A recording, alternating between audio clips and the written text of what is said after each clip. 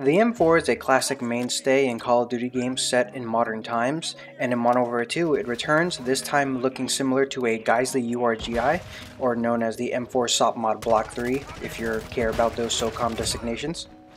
Historically, the M4 has fit two archetypes within the Call of Duty franchise. Either it is the low damage, high fire rate assault rifle, or it is the all-rounder, in where it doesn't excel in any stat, but its consistency in all areas make it a favorite.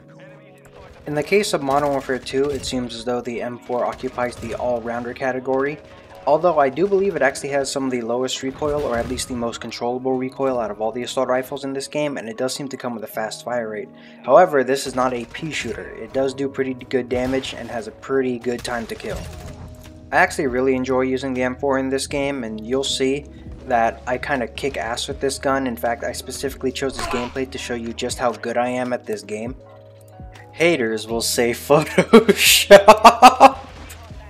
Fuck.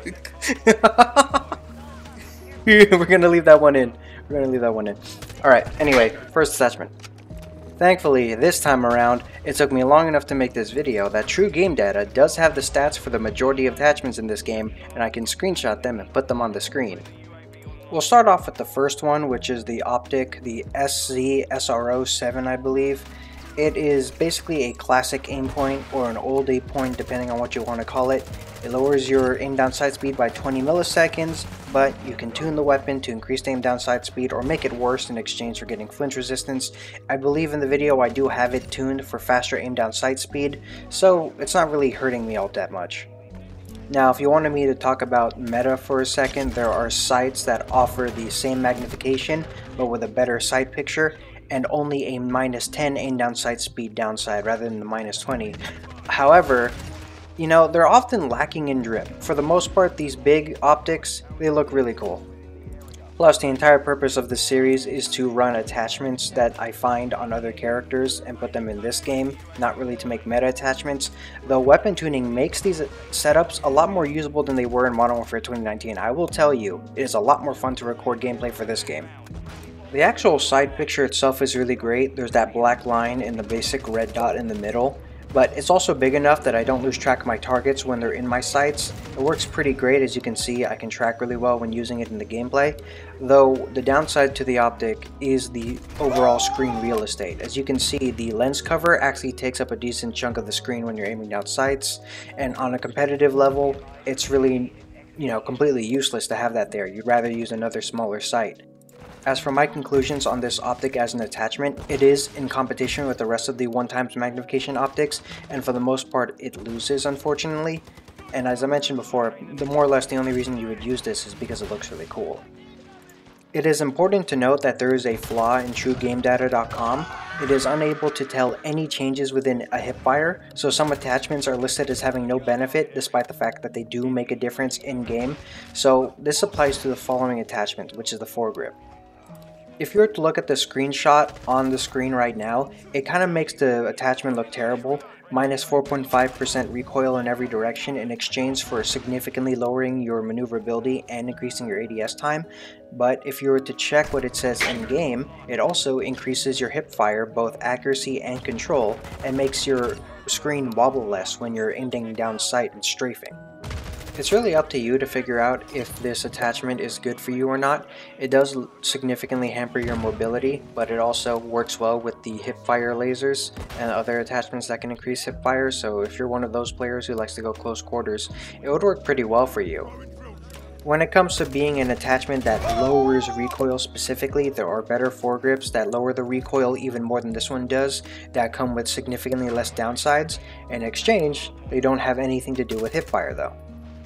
I think it's important to note that this foregrip does not list aiming stability as one of the benefits, so don't go in here expecting that it's going to improve that. Now, for those of you who don't know, aiming stability is also known as idle sway, and in this game, idle sway will still occur when you're shooting in a firefight, so your gun might actually just drift off target on its own. In essence, this attachment tries to do it all, and it's really up to you to figure out if you want to go for a general all-rounder build, or if you want to specialize and get one of the foregrips dedicated for aiming down sights, or one of those foregrips that is great for just hipfire. I'm actually not sure if there are foregrips that are just great at hipfire, so maybe not. This attachment is pretty good for the M4 though. As I mentioned, it is an all-rounder assault rifle with a high fire rate, so it pretty much works for all the strengths of the M4 because the M4 has no weaknesses. In conclusion, the Bruin Warrior Grip is pretty good if you're trying to make an all-around firearm. Just keep an eye on the downsides such as hip walking speed and aim down sight speed, though with tuning you can alleviate these as well. Moving on to the laser attachment, the SOP 4. Its only listed upside is that it has faster aim down sight speed and no visible downside, though I believe you can see the blue laser on a wall, though you cannot see the beam itself if you're fighting against someone using this attachment. Outside of that, true game data confirms that there really are no downsides to using this attachment outside of using up an attachment slot and the aforementioned laser visibility on the wall. And in the Season 2 update, you can now tune lasers. So for this video, I actually gave it faster sprint to fire speed and an even higher aim down sight speed bonus.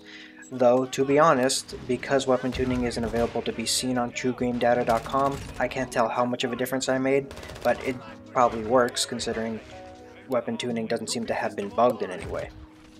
Since it's such a simple attachment, we'll get to a simple conclusion. The answer is this is an extremely good attachment. Just use it. If your gun is slow and you want it to be faster, equip this. If you have 4 attachment slots and you have no idea what to put in the 5th, just use this. It literally just gives you bonuses for the most part with almost no downside, unless someone's staring at a wall and sees a little blue dot. In that case, they're very perceptive and they might kick your ass in the game.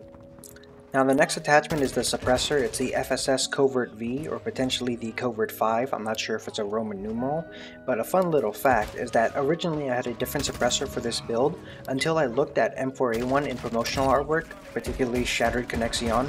In a lot of those artworks, her suppressor isn't smooth and it has like these squares on it, similar to how the FSS Covert V has squares on it in this game. Since the promotional art is newer than her Mod 3 art, I decided to go for that to keep it up with a more modern version of M4A1. As for what it actually does, it's a suppressor, so it's going to make your gun quieter, and it does boost your bullet velocity. In particular, it boosted by 15%. It also has the unintended side effect of increasing your range by 1.2%, which is pretty much completely useless, so don't count on this as boosting your range, just count on it on boosting the bullet velocity. It also comes with a 34 millisecond aim down sight speed reduction, which isn't too bad. It's pretty much in line with what the tactical suppressors from Modern Warfare 2019 did. It also increases your recoil smoothness, but to be honest, recoil smoothness doesn't seem all that important. It doesn't affect the magnitude of your recoil. Exclusive Ace had issues identifying what recoil smoothness is and called it useless, and even True Game Data is just like, it is something. He notices a little bit of effect, but it's very little. Outside of the aim down sight speed downside, which is measured on True Game Data, the in-game it also says it lowers your aiming stability, and I mentioned before that this increases idle sway, which actually might make you go off target. Once again though, tuning may allow you to increase your aiming stability and not have to deal with this downside as much. Overall, this suppressor is middle of the road as far as they go. At the low end, you have the Echoline GSX, which has the only downside of lowering your range, but giving you sound suppression, and at the high end, they have extra damage range, extra bullet velocity, recoil steadiness, in exchange for a lot more downsides. So this one just sort of gives you higher bullet velocity with, just slower aim down sight speed. Very simple. If you value bullet velocity and you want to keep stacking it on your gun, I would equip this attachment. Before we get to the barrel attachment, I actually wanted to talk about why I chose this one in particular. You see, M4A1 Mod 3 uses a quad rail. This is not a quad rail, but there is the extended barrel portion of M4A1 Mod 3's gun. As you can see, the rail itself ends early while the barrel continues. There is only one attachment in this game that is like that, and that is the 14-inch carbine shroud. Unfortunately, the shroud itself is not a quad rail, but I believe this gives a better silhouette to the gun than the actual 11.5-inch quad rail barrel that exists in the game. To sum up the 14-inch carbine shroud, you basically get 9% less recoil in all directions, 10.5% more bullet velocity, and a ADS reduction of 40 milliseconds, and also just slower movement in general across all ranges of motion. Basically, your gun is better at all things in long range, and worse at all the things you care about in close range. It's honestly such a simple attachment that I'm just going to say, if you care about shooting people far away, use this. If you don't care about people shooting far away, don't use this. I do have to say though, that type of shroud is such a classic look for an AR. You know, I saw that stuff in photos of the 80s, the 90s. It's full of drip, so honestly I would 100% accept someone using this just for the fashion alone, especially because it has that barrel part poking out from the shroud. That in of itself is a style. Before I make a conclusion, let's recap. The optic is pretty much one of the coolest looking classic optics you get, but functionality wise it's not entirely there. The barrel makes you good at long range, makes you not good at close range. The laser, aim down sight speed faster, and because I tuned it, sprint out faster. The suppressor, good for long range, makes your gun slower at close range. And the final attachment would be the warrior grip, which gives you less recoil, good for long range, but better hipfire, good for close range. So once again, this entire setup is actually balanced as an all-rounder, just like the M4 already is in the game. I mentioned this at the start of the video, but if you'd like to notice, I am absolutely whooping ass with this gun, and I am not that incredible of a player, you know? I only have like a 1.06 KD. Of course, you have to take the quality of opponents into account, but from a usability perspective, I never felt like I was being restricted by this setup. In fact, I felt very comfortable using it. I felt like I could hip fire up close, fine. I could shoot people far, fine. I was having a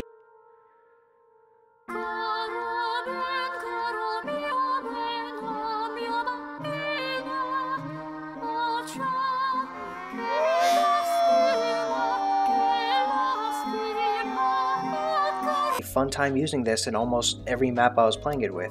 It made for a very enjoyable experience, not a variable experience.